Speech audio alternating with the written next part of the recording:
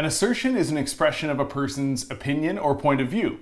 An argument is an assertion supported by evidence or rationale for holding that point of view. It states the premises that led to the asserted conclusion. It's important to critically evaluate whether a statement is an assertion or an argument. Take these examples. Abdul is the smartest.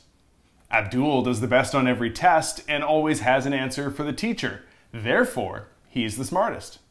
Both of these examples come to the same conclusion, that Abdul is the smartest. However, the second presents some support for that conclusion, which makes it an argument. Assertions can be very persuasively stated without being arguments. Consider these examples. Muhammad is the greatest politician. He will save the city. We should all vote for him. This shirt is gorgeous. I am certain it is the prettiest money can buy. These examples combine assertions together in a way that sounds convincing. However, neither provides the evidence to support the statements being made. Thus, they are not arguments. When considering a statement, think about whether it is logical, whether there is evidence provided to support the conclusion, and whether any reasonable person would come to that conclusion.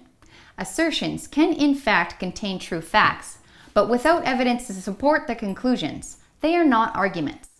Now you know the difference between assertions and arguments, and being able to identify these will make you a better critical thinker.